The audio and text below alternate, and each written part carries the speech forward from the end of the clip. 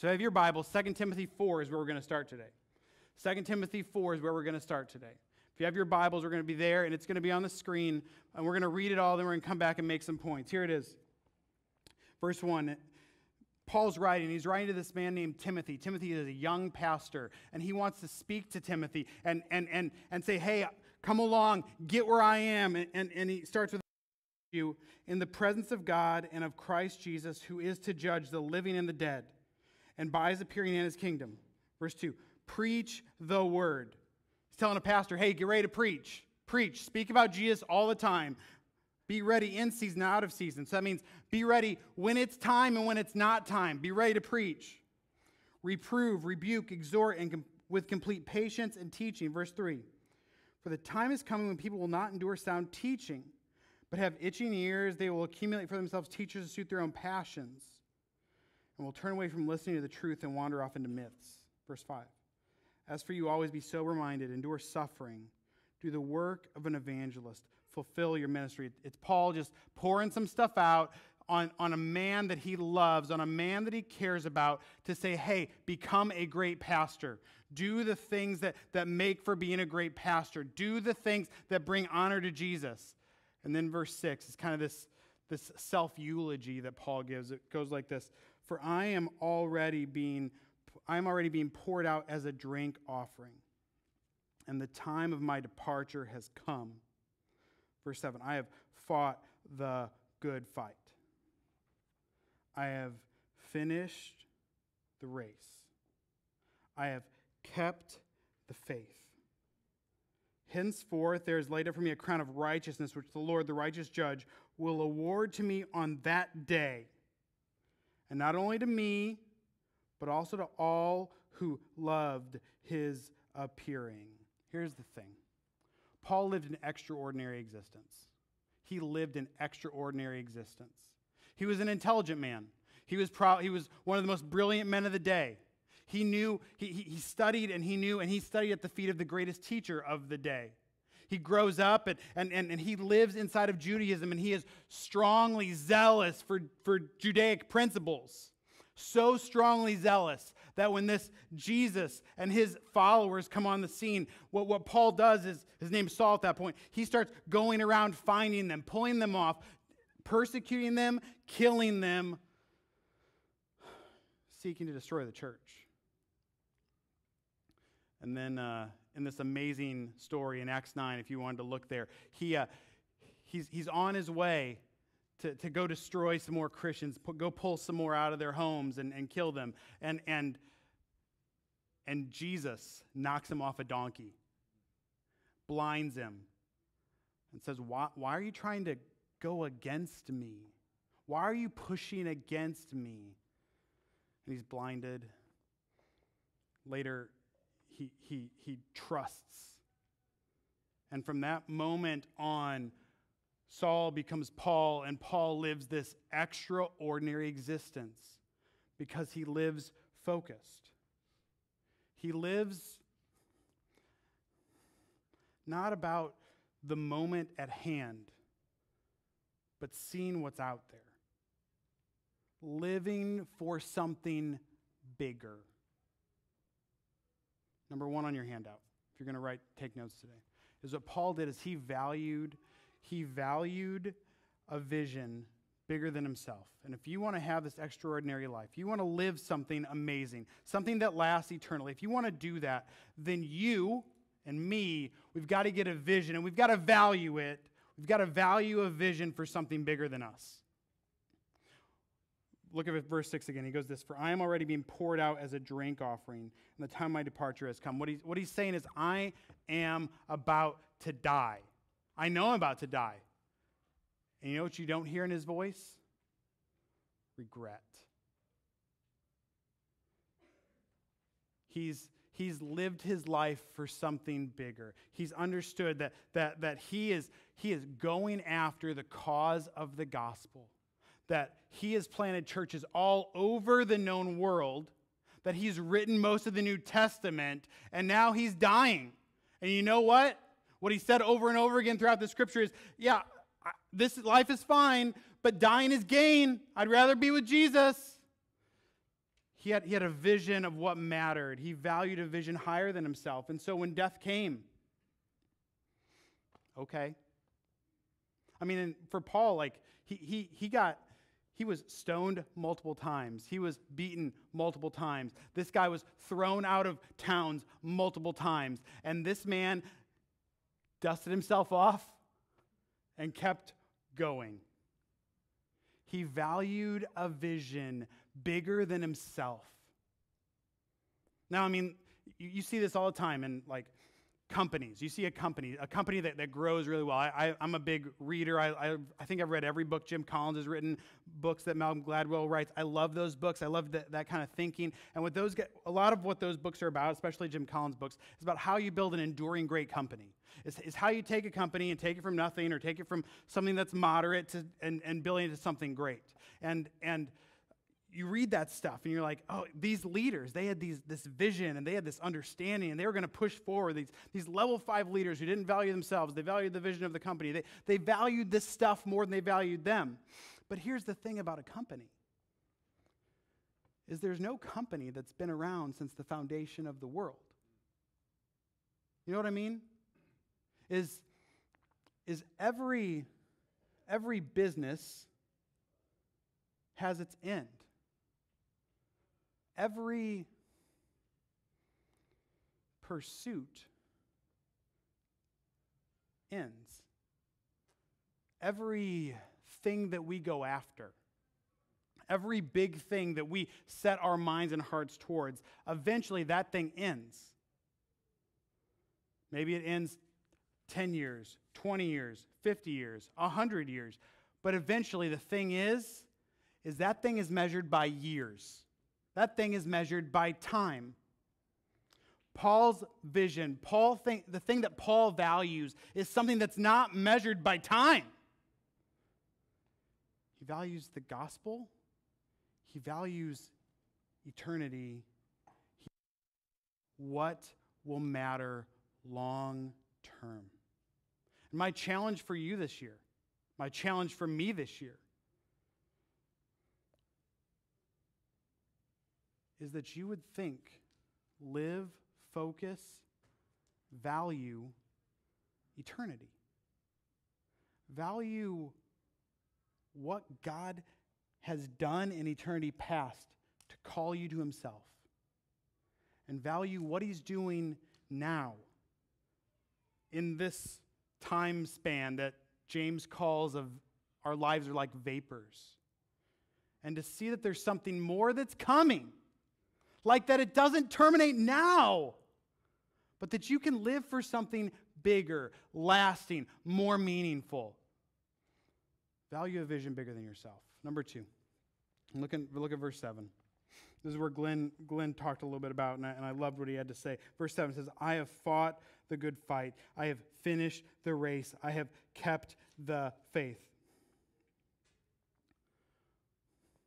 What do you fight for?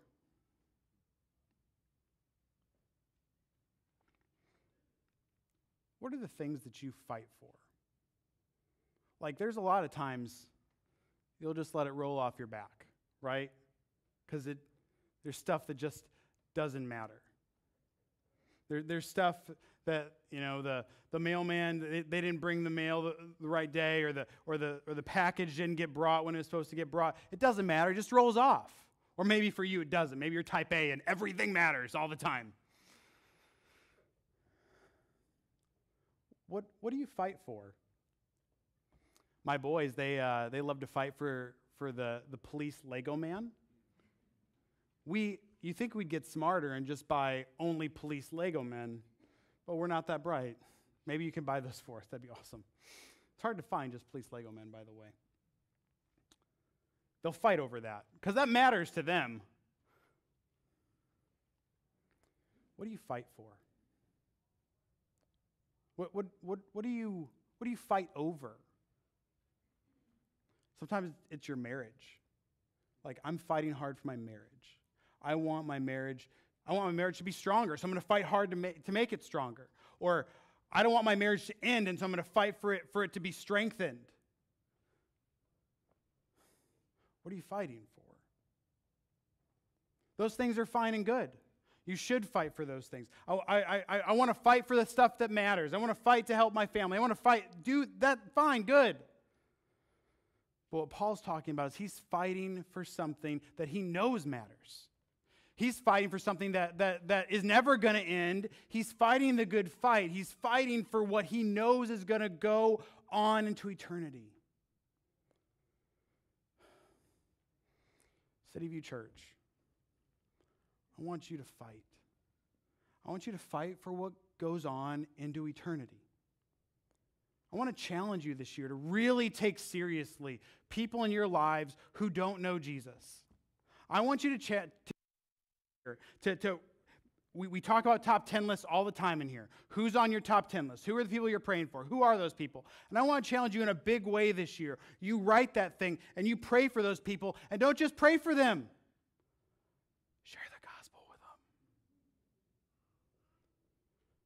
Because we're going to fight for stuff that matters all year long. You're going to fight for raises. You're going to fight to keep your job. You're going to fight for your marriage. You're going to fight for the growth of your kids. You're going to fight for that stuff. Fight, good, fine, good, awesome. Fight for the gospel to take root in someone's life. Fight that we're going to have baptisms every month here. Fight that our tank, our crazy little horse trough that we have up here, that's so heavy to push. Fight that one day. Fight that thing is filled all the time. Not by people that you don't know, who just kind of show up here, and maybe Jason won to Christ, or somebody I don't know, maybe Pastor Travis won to Christ, and they're here, and they're getting baptized. That's awesome. We should be happy about that. But you, what if you fought for that? What if you took the gospel to someone this year, and by God's grace, they would believe? What if you did that? What if you saw someone who was far from God come near to God by the blood of Jesus? What if that happened? And it was your neighbor.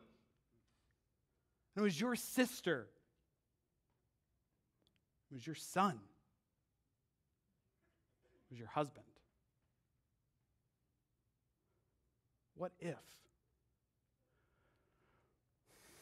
We fight for things all the time that don't matter. You call customer service, you're going to fight to get $10 off of your cable bill, right?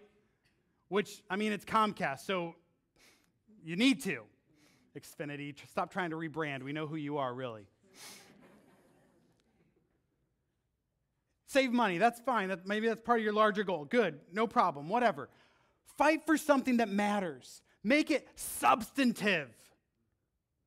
Not substantive to at the bottom line at the end of your month, things are better, but substantive for eternity for that person.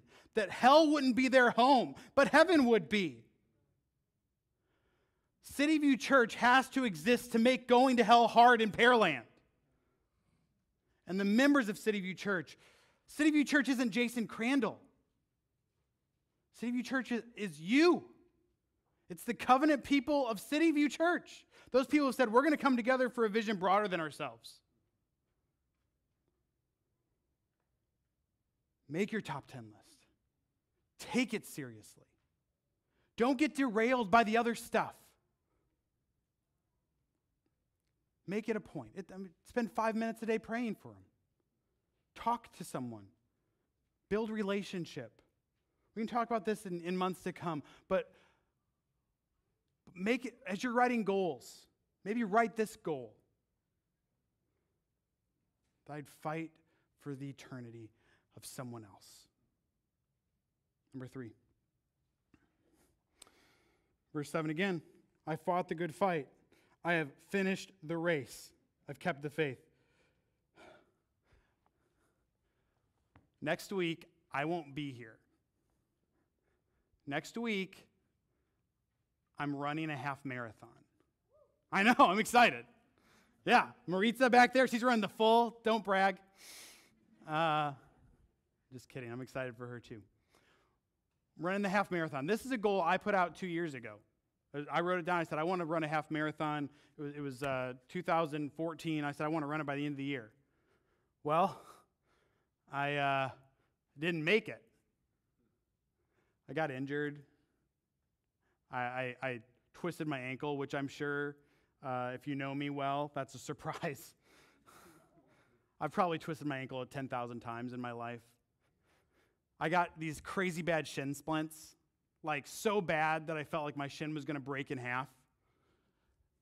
But it was in October of 2014 that I got them, and I was like setting personal bests every day. I was running faster than, not fast compared to like some of you guys, but I would say like I was getting places. I felt like I was making these huge strides, but my shins were like breaking in half. And I was taking like 3 or 4 ibuprofen before a run so that it would feel good while I was running, and then some Aleve after the run and some more ibuprofen after the run to make sure that and so eventually my liver started to hurt a lot. And then I realized my shoes were bad. I pronate. I don't know. Runners know what that word is. No one else does. Whatever. It means my feet go in. And after that, I just quit for about 5 months. So after October, I had so much pain, I just quit for December, January, February, March, April. And about that time, I recalibrated and said, you know what? I want to get it going again. So I bought good shoes. I bought a Brooks. I'm a Brooks glycerin person if you're a runner. And got out there and started running. And was a little smarter this time. Actually talked to people who had done it before and figured out that, oh wait, you can't run every day or else you're going to hurt yourself like I did. And then here's the crazy thing. I broke my foot fertilizing my grass. Who's proud of Jason? Thank you. 2 back there. None of the rest of you, though. They're on my good list. Rest of you, -1.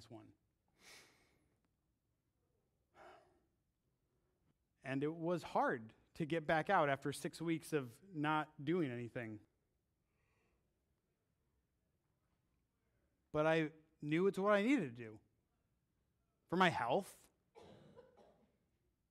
For my mental state. Like I didn't want to sit down and say I failed at this. And so it got hard. But here's the thing. You can't quit when it gets hard. Because everything worth doing is going to get hard at some point. Right? Everything worth doing gets hard at some point. Kids. The idea of having children is so wonderful. I remember in 2006, Allie and I had been married about 16 months or so, and we went to lunch with friends of ours who go to this church, the Betchers, they're members, and they had and they had just gotten married, and then right afterwards, they found out they were pregnant. And like, shocker, right? Like you just get married, now you're pregnant, so boom, there's baby, it's coming, exciting for the, kind of exciting, scary for them. They tell us when we go out to lunch with them, and on the way home, Allie says, Jason, I really want to have a baby. And I'm like, what? That's ridiculous. But she did not relent. And the thought, like that thought was just, like she loved it. And then I started to love it. I was like, you know what? I'd love a little Jason Jr. running around here. And the thought like became an intoxicating thing. Like, hey, we're gonna get somewhere. We're gonna go and we're gonna have this baby. And then he was born. And here, like, I don't know if you know this or not, but babies don't sleep right when they're born. They scream for a long time. And then they get circumcised, and you don't realize you can give them Tylenol or whatever. You don't know how to take, and then they scream all night long. And then you're ready to like, I don't know, run. I don't know. It was scary. We didn't know what to do, firstborn, and we're freaking out. And then, you know what? It just like, it keeps getting harder. but it's worth it. It's worth it to see that baby who screamed in our room, running around here, talking to me last night about Jesus and excited about being baptized soon, seeing him get good grades on his report card and seeing all that, and knowing that the labor that it took to get there was abundantly worth it, and it's going to get harder. I know that I'm not done. We have teenage years to go. That's going to be crazy. We've got 2 more behind him who are likely going to be crazier.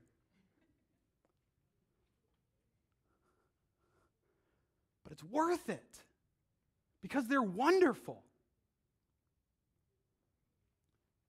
Everything worth doing is hard. Everything worth doing is hard. Don't quit. This is Paul. He's at the end of his life. He's saying, I have finished the race. I've done it well. I've run hard for the sake of the gospel. Yes.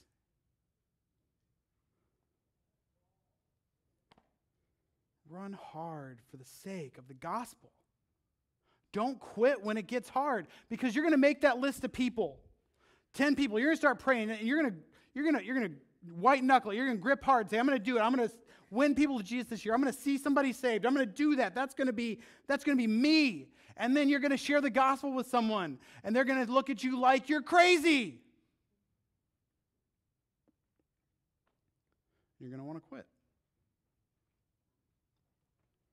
But everything worth doing gets hard. But you look at the finish line. You look at the end of the race. You look at what's coming. And you know it's worth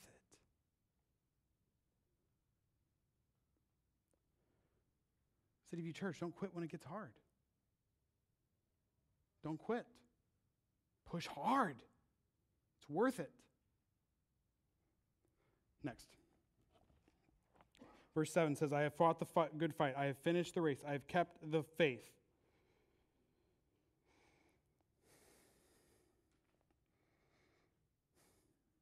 Number 4 is this. Hold tight to the one who holds you. Do you know what faith is? I sat down with Drew the other day, and we were talking about faith. So at night, what Drew and I do is we have theological conversations. So you can ask him about the Trinity. He'll explain it to you perfectly. He's fantastic. Just kidding. No one can understand it completely, but he's great. He remembers everything I say, which is scary. And we were talking about faith. So we were talking about, what does it mean to have faith? And I said, all right, Drew, so you have a bed, right? And he said, yeah, I have a bed. And when you run in your room and jump on your bed, are you ever worried that bed's going to break? He said, well, Dad, you built it, so maybe. He didn't say that. He gets in the bed and he says, no, I don't ever think about it. Because the bed's capable of holding you. The bed's capable of holding you up. You don't even think about it. You put your faith in the bed to be there. Maybe you came in here and I bet you didn't examine the chair for its strength. I bet you didn't look at the legs to see if, well, I don't know, I put on a couple pounds over the holidays. I bet you just sat down. Now you're like, these chairs aren't very comfortable, but I sat down. That's faith. Faith isn't how strong you are. Can I say that? Faith isn't how strong you are or how strong you grip. Faith is how strong the thing that you're putting it in is. If you were in we went rafting in Colorado this summer, really like level 2, like it was barely rippling, but we went. And what the guide said while we're going through there is if you were to fall out, and I'm thinking, how are we possibly going to fall out of this thing? But if you were to fall out, get to a rock and get on top of the rock. Like, be there and get on something that's sturdy. Don't try to grab onto a limb, because that limb might break. Get to something that's sturdy, that's going to hold you. We put our faith in stuff that matters. We put our faith in stuff that's going to hold us. We put our faith in things that are going to hold up our weight. And when we talk about our eternal soul, we put our faith in stuff, in a person who can hold it. CityView Church, put your faith in Christ this year. Realize that the one who holds you is capable to keep you. John 10, Jesus is talking about how no one can pluck you out of the Father's hand. Once you've trusted Jesus, once you're there, no one can take you out. You're safe. You're locked. You're secure. You're there. Put your faith in something that matters, someone who matters, someone who can hold you. Don't put your faith in your money-making abilities, because it's going to fail, because oil industries drop, banking industries go down, the stock market dips. Don't put your faith there, because it's not worth it. It can't hold you. Don't put your eternal faith in another person, because no man, ladies, listen, no man is going to be perfect. I thought I'd get more amens from women like that, but yeah. Maybe amen from men, I don't know. No man is perfect. They aren't going to be able to please you in every way. Men, no woman is perfect. Except my wife. No, none of them. None of them are. None of them are. Your kids, they're lovely, beautiful creatures. Wonderful. They're going to fail you. Put your faith in something that matters, and then hold tight to it. Don't let it go. Don't run away. Hold on. Number 5, seek the prize. He goes on like this. Henceforth there is laid up for me the crown of righteousness, which the Lord, the righteous judge, will award to me on that day. Paul's got an eye on the prize. He wants this crown. He sees this crown. Now here's the thing. It's not his righteousness. It's Jesus' righteousness that he gets. He gets it. Jesus gives it to him the day that he trusts in Christ. He gets Christ's righteousness, but now he gets to see it. He gets to grip it. He gets to hold on to it. Now he's getting the crown. See the goal. Get a picture of the goal. Understand where you're going to, what God might be calling you towards. Get the picture and go after it.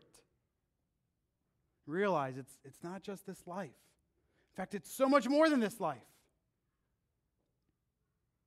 Number 6, love Jesus authentically. Henceforth, there is laid up for me the crown of righteousness, which the Lord, the righteous judge, will award to me on that day.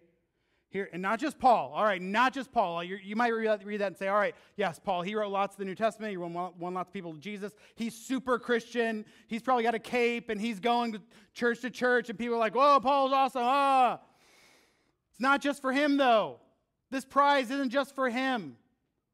This prize is for not only to me, but also to all who have loved his appearing. This prize is for everyone who authentically trusts in Christ. This prize is for you if you've put your faith in Christ. Now, I talked a lot to believers in this room already.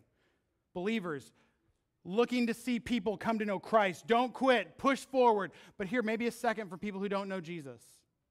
Maybe you're just checking out the claims of Christ. Maybe you're just like, what is this church all about? What is God all about? I don't get this. Let me tell you, number 1, CityView Church is a safe place for you to ask questions and to figure things out. CityView Church is a place where you can come and see what's going on. We're going to worship God. We're going to talk about Jesus. We're going to read out of the Bible. We're going to explain it well. We're going to try to live in community. We're going to do the things that God calls us to do as best we can. That's what we're going to do. And you are safe to be here. You're safe to ask any question you have. If you're seeking about the truth claims of God, you're seeking, is this real or is this not real? You are welcome here. We'd love to answer questions. But the thing that we're going to call you to over and over again is for you to put your faith in Jesus, that you would love him authentically, that your heart, your mind, your soul would be resting not on yourself, but on someone who came, who lived a perfect life, who died on a cross for sin, who entered the grave for 3 days and then rose again. We're going to call you over and over and over again to put your faith in this man because he's the only one who's worth it. And we're going to call believers over and over again to continue to put their faith in this man. That the regular flow of a believer would be to repent and believe the gospel. To be repent and believe the gospel. Believer, you need to repent and believe the gospel. And person who doesn't know Jesus, you got to repent of sin and believe the gospel. This Jesus who came loves you completely. He gave his life that you would have eternal life.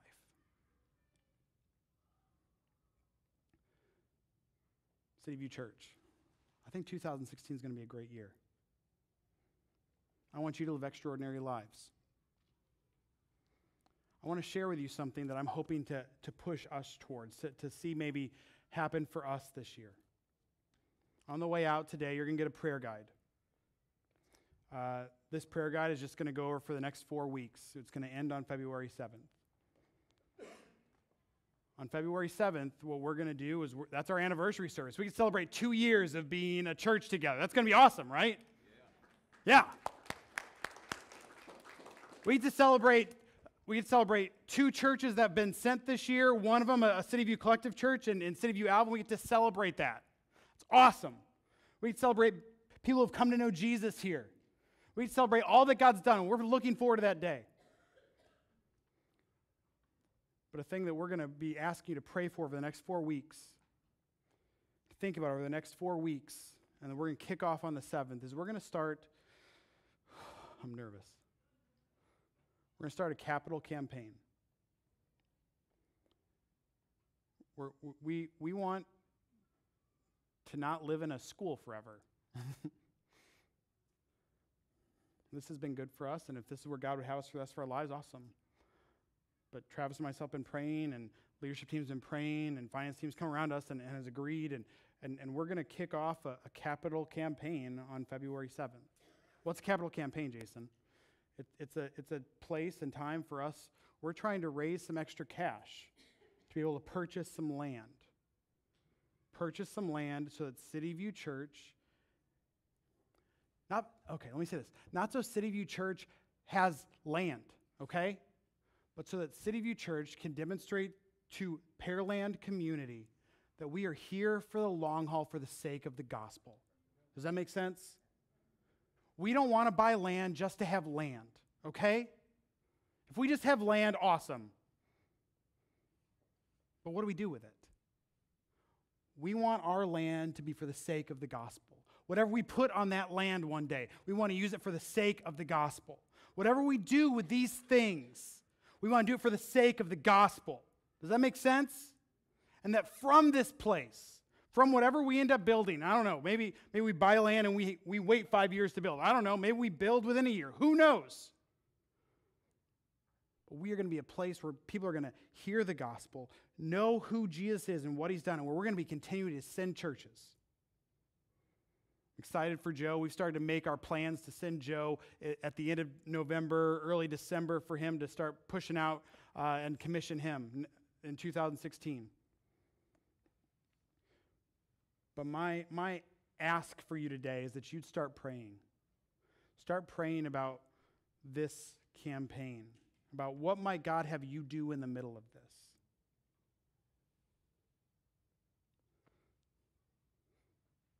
Because it's not about us. We're not doing this for us. We want to see people reached for the sake of the gospel. We want to see this vision of a filled baptistry all the time, of churches planted throughout Houston. So that Jesus is made much of and his name is renowned. Amen?